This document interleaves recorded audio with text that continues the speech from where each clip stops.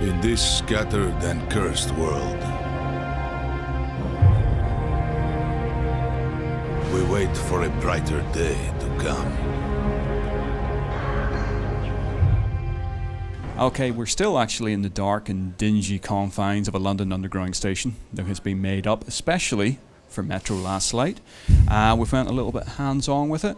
Good solid chunk of gameplay, though you've only been... Yeah, the demo they showed was like 3 hours, they said. I got to play around 20 minutes or so. Really scripted, the first part. I know it opened up later. It was like a lot of variation. There's scripting in the beginning, some shooting, some sneaking around, and then some survival horror elements thrown in there as well. They just toss everything in there. But I find with the stealth section, you said, 20 minutes in, so it is highly scripted to begin with. Yeah. I went a little bit further, maybe around about an hour, maybe an hour and a half of gameplay.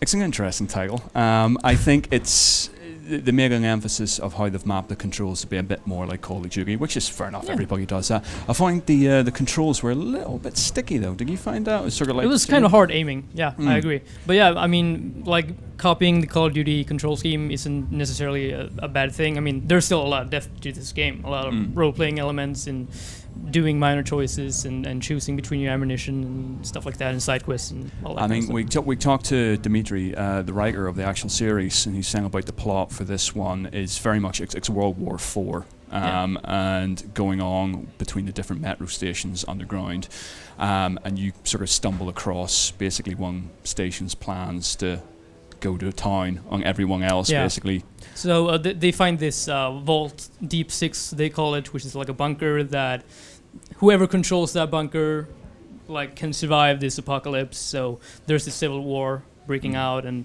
I thought I saw Hitler in there. Definitely a guy with a Hitler moustache. Yeah, and he was torturing the player or something. It's like a shorthand for evil dude. Just basically do a little Hitler moustache, you don't need to do anything more. Some kind of like Nazi symbol thingy. But yeah, so you discover this, and essentially the portion of the gameplay, portion of the demo was us trying to escape this station and warn the others. And that went into basically a massive stealth section as you're trying to work your way through the stations. And I have to say that the enemy AI is really dumb. It might have something to do with those masks. Maybe you can't hear anything. Yeah, I mean, you got this watch on you that says like you are invisible basically, and if it's not, saying that, you can be spotted or whatever. But I mean, you don't actually have to do like the stealth. Never. You can go run and gun, but you're not going to survive very long because it's really difficult. You got to preserve your ammunition. Yeah, but to say that for the demo here, they actually give us a lot more ammunition than apparently we will get in the final game. And I would have actually preferred to try that because, as it was, like you said, you can just run and gun and not really care about stuff. But I can imagine in the final game, you're really having to score those headshots or really do the stealth because ammo's so scarce. Talking about the stealth, I mean, I am awful at stealth in first-person adventures. This confident to just walk through because it felt that easy. So perhaps it's not really the stealth part is more atmospheric than I mean, it's hard doing stealth in first person because you can't control your environments as well as in third person. But we also should mention, saying about the watch, sort of showing whether you can be seeing or not. There's also that timer on it. A lot of portions of the game you're spent above ground, and you have to wear a gas mask as the original, and you have to make sure you collect filters because you always have a limited amount of filtered air before you start choking to death. Really. So in the original game, it was like really harsh weather. It was cold. It was snow. Now it's kind of springtime, and the environments look like amazing. It's like sun and trees and like actual growth outside, but it's still very lethal. There are still mutants running around, and you're gonna, as Colin said, you're gonna keep track on your filters. And I mean, having that constant timer is kind of like nerve-wracking because you want to stay and look at the environments, you want to listen to what the characters say, but still you know that it's killing you slowly by doing this. And even going underground is not really healthy for you either because basically, if they're not trying to get you to help them, they're just shooting you. And that enemy AI, again, part outside the stealth sections is pretty brutal. Once we started running and gunning in these environments, they're pretty much flank you and everything like that, which was quite invigorating, really, rather than some of the games we've played where people just sort of hide behind cover and just let you pot shot them, which I thought was quite nice.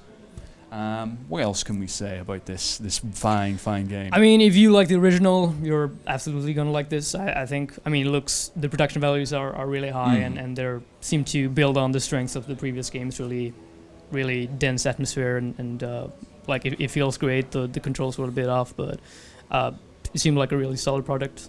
Definitely, and the sort of when I was getting to the last bit of the demo, did start opening up, and it felt a bit better, and started getting into stuff. Like there's a lot of, you're traveling through the underground system, but there's a lot of little side rooms. You can go in little side quests. Basically, like there's a particular point where you can save a civilian from being attacked and killed by soldiers, and that sort of brings you into the story, I feel. And I think once you get that level of immersion, that will be a lot better. It will feel a lot better, and perhaps inconsistencies with the combat, maybe the stealth won't feel quite as bad as you're enjoying it. But still got some time before Metro comes out, but by the looks of it, we'll definitely be interested to check out the final game.